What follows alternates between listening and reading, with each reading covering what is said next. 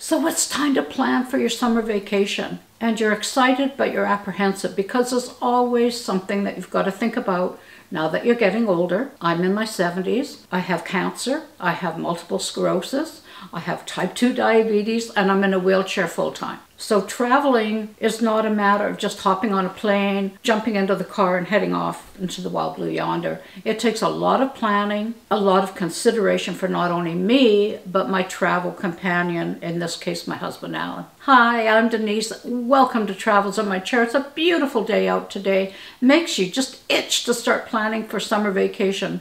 It's been a long winter. There's things to do, places to see, but if you are older and have mobility issues, it's not just a matter of heading out. It's a matter of planning and taking consideration for your travel partner, their safety and your safety. So join me today, won't you? And we'll talk about some of those things that I've come across in my years of travel. Maybe it'll help you. Accessible means a lot of things to a lot of people, and you will find in your journey through life that what you think accessible means does not necessarily mean that they think the same way that you think. My girlfriends and I, from 1988 on, we take an annual girl trip. And as you can understand, as time went on and my ability to walk became less and less and less, and I was using a wheelchair, and we were all beginning to age a little bit, it became difficult to take these girl trips. And it became very difficult to find a place for us to stay. Now, we could have easily booked into a hotel, but what we preferred was a cottage or a vacation rental, somewhere where we were all together in one home, that we could sit at night and drink wine or coffee and eat baking and gossip and be all together in one space. So that was what we always aimed to find. And it became harder as my mobility became decreasing. An example, we decided to go down to Whidbey Island. And we love Whidbey Island in Washington. It's our favorite place to go, next to Vancouver Island. So I start looking, that's my job, because I'm the one that needs special places. So it's my job to find the special places. Look for accessible vacation rentals. Not very many. Not very many at all. Scary how few there are out there. Really scary. First place I phoned, she said, yes, it's accessible. And I said, okay, there's a couple of things that I have to be concerned about. Is I'm in a wheelchair and I'm going to ask you how old your home is. And she goes, why? And I said, well, houses that are built in the 50s and 60s oftentimes have really narrow doors. The door needs to be at least, 32 inches or whatever wide, or at least the width, with an inch on each side of the wheel of the wheelchair or the walker, so that you can get through the door. So she said, okay, well, the house should be fine. I mean, the doors seem okay, but I said, you wouldn't mind measuring them if you get a check? She said, no, that's fine. But she said, to get into the house, you have to go down a side way to get to the suite, pathway down the side of the house, which is quite narrow. And when you get there, there are 4 stairs into the house. So that's no problem, You can do 4 stairs. I said, well, actually, it is a problem because I'm in a wheelchair. Do you have a portable ramp that you use for people that are in a wheelchair? She goes, no, period. I went, oh, well, I'm sorry, then it won't work. I said, well, there's a handrail. I said, but I can't walk. So this lady goes, yes, we've totally renovated the house. The doors are wide enough, no problem. I said, the other concern I have is the height of the bed, because a lot of places now are using high beds. Now, if any of you are in a wheelchair full time, you know what I'm talking about. Because if you can't transfer, and I can, you have to have the top of the bed mattress equal to your chair or close to, so that you can have a transfer board and move over from the wheelchair to the bed. But a lot of the hotels now have these beds that are so high, Alan can barely get me on them. And that's with me being able to stand and pushing my bum against the bed. So this lady assured me that the bed was low. She said she went and measured the doorway to the bathroom, and she said, oh, that could be a problem. I can't remember how wide it was, but it wasn't as wide as my wheelchair. That'll make for a very uncomfortable weekend if I can't use the facilities. So the next thing is the MS Society put on a big event. And I write or did write at that time, for a publication called Shared Voices. They were going to present me with an award. So Alan and I were invited to participate in the festivities. It was suggested that we immediately, if we needed accessible hotel, that we should contact them immediately, so that, because they only have limited amount of rooms that were totally accessible. Now remember, these are all people with MS, so probably most of them have some kind of mobility issue. I phoned the hotel and I said, we're only staying for one night, so I'm not worried. If you need to give a room with a roll-in shower to someone that could use it, I can go a day without showering, no problem. And she said, oh no, this is an accessible room, but you're right, it is a shower over the tub, so it wouldn't be accessible for you. But the toilet is raised up and there are grab bars around the toilet. I said, oh, perfect. And she said, the doors are wide. We check into the hotel, get ready, go downstairs, participate in all the speeches and a dinner and so forth, and then go back up to the room, get ready for bed, and I go, oh my God. The bed was so high, there was no way. I stood up and held on to Alan, backed up against the mattress. It took everything in his power to be able to hoist my legs up onto the bed, and it was dangerous, and we both just about didn't make it. I've never actually seen a bed that high before in a hotel, ever. It was very distressing, and when we checked out of the hotel, I mentioned to the lady about the height of the bed, and she basically said that the beds are getting higher in the hotels because it's easier for the cleaning staff to make them and not injure their backs bending over, which is fine, right? For a normal person to get into and out of a bed. But if you have mobility issues or you're really short like I am, combined with damn near impossible, and luckily Alan's strong enough still to be able to hoist me, but it's getting harder on us both. And I have to tell you that most hotels now do have higher beds. So be prepared for that, okay?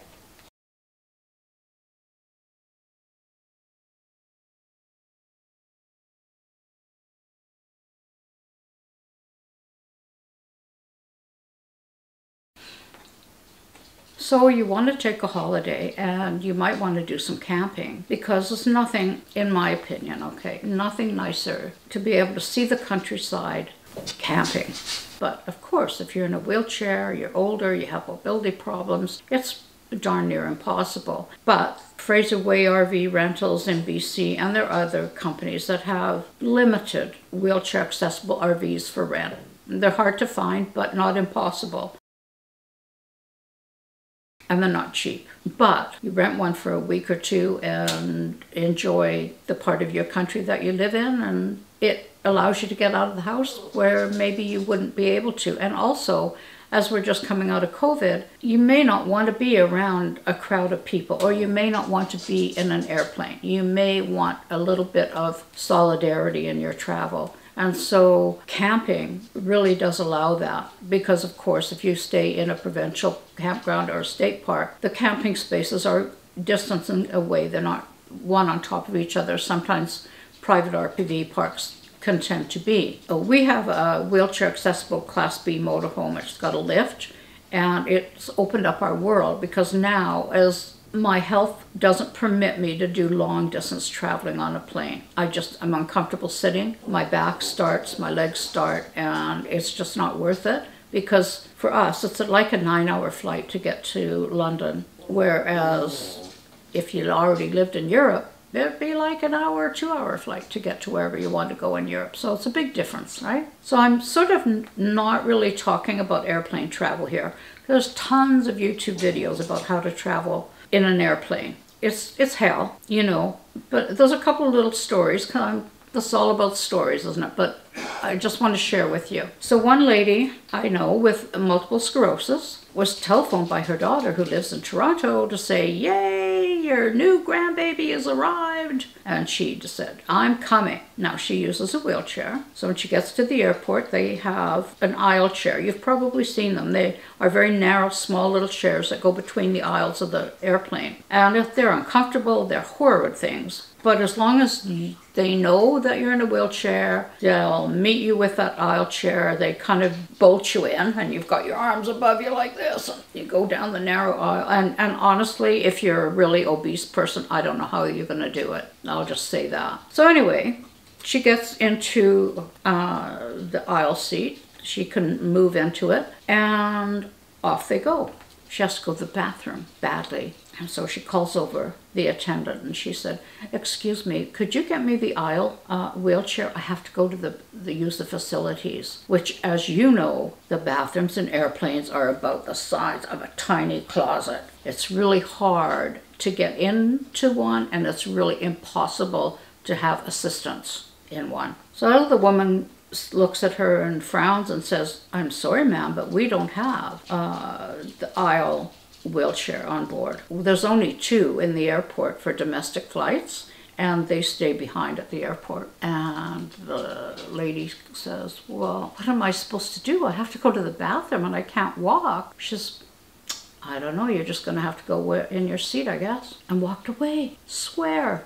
I have another friend who travels with her father, or did. He just passed away. They go to Mexico, and he can stand, but it's very difficult for him to walk and with his balance. He's elderly. So what she did, and I thought was a brilliant idea, is she uses 2 overnight tennas or depends. And I'm going to add another thing to this too. Double diapered and a pad. And then make sure you're wearing a loose fitting shirt so that you don't look like, I pretend you're Santa. And take a lightweight, smallish blanket with you on the plane. So what my friends did with her father is when he went to the bathroom, she would tell the person ahead of her, "My dad is going to stand up. He's going to use your seat to anchor himself," to warn them, right? And he would stand up. She'd reach in, take out the pad, or if it was a severe urination, she would take off, by breaking the seams, she could take off the diaper and then put another pad in place.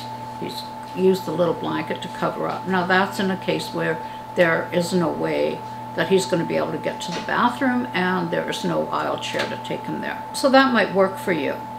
The other thing you can do too for traveling is our trains, and I think Amtrak too, they have wheelchair accessible sleeper rooms. Granted, if you use an accessible sleeper room on our Canadian trains, you're pretty much stuck in that room for the trip because your wheelchair is too narrow to go down the aisles. So just to warn you about that, but they will deliver the food to your room. If that's the way you prefer to travel, let's say you really are scared of flying or something like that.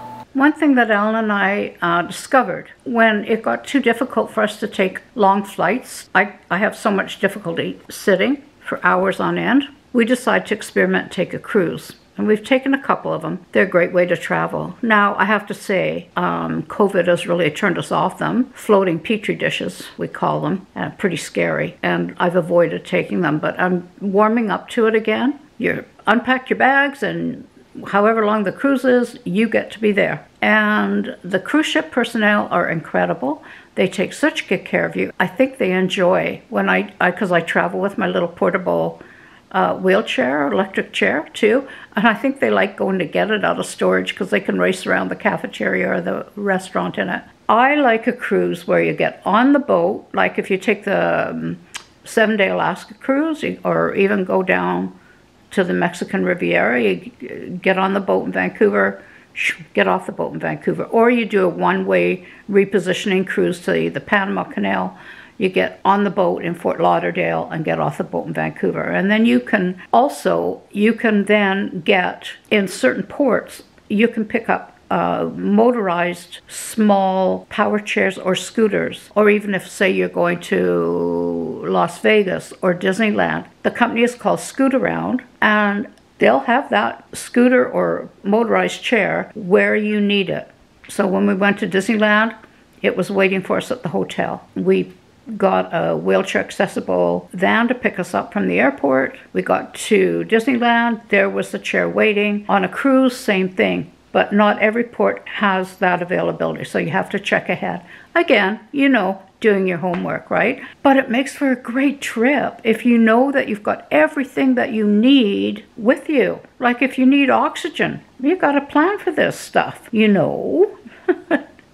You can't bury your head in the sand anymore, guys. Sorry. Sorry, won't happen. Now you're ready to make your plans. You're going to sit down and spend some time talking with your partner that's going to be traveling with you and figure out where you want to go, dates you want to go. And of course, if it's a busy time of year, you got to book far ahead, especially if it's a popular location. And be ready to have some fun. Just be prepared. And as I said, there's certain things that you have to be prepared for. When you travel into another country or across borders, make sure your prescriptions are up to date and keep them in the original bottles. I also carry a small container with me where I put my pills for the day in, which I carry in my purse or my bum bag or belly bag, whatever you want to call it. But I use that bag for everything, like my passports, all my ID, my money, a list of my prescriptions, a list of emergency contact, and I keep that bag with me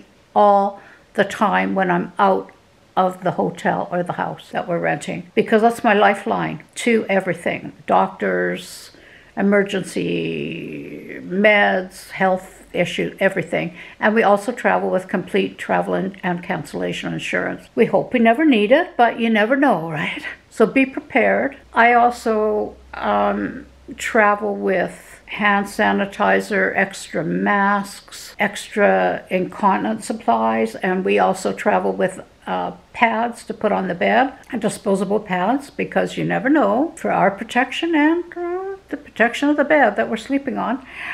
I always travel with extra clothes, you know, a small umbrella, sunscreen, sunglasses, all that regular stuff. Now I give it more consideration, because it's not a matter of me just running into a store when I need to replace something. It's got to think ahead. We also travel, if we're in the vehicle, with a raised toilet seat, so that if we end up in an Airbnb or a hotel and the toilet happens to be low, we've got a raised toilet seat. I also have an aluminum walker that doesn't have wheels, so that I can use it if we end up in a place that doesn't have grab bars around the toilet, or I need it to get in and out of, help me in and out of bed. They take up room, but they have to be thought about ahead of time. And boy, if you need it, you'll be so happy you have it. Clothes, diapers, small first aid kit, cream. I have a cream because sometimes I'll break out in a rash around my tummy area if I get moist. I mean, this is stuff you don't want to think about. I know it, guys. I do know,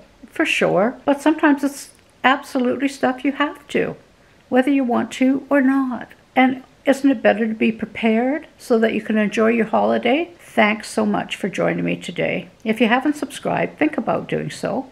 If you get any information out of this video that'll help you, comment. And if you have any ideas to share with others about traveling when your mobility and age and in a wheelchair compromised, then do so. That would be wonderful. And to your new subscribers, thanks so much for joining our little team. We're a wonderful group of people. I'm not bragging, but we are. Thanks a lot. We'll see you in a couple of weeks. Bye for now.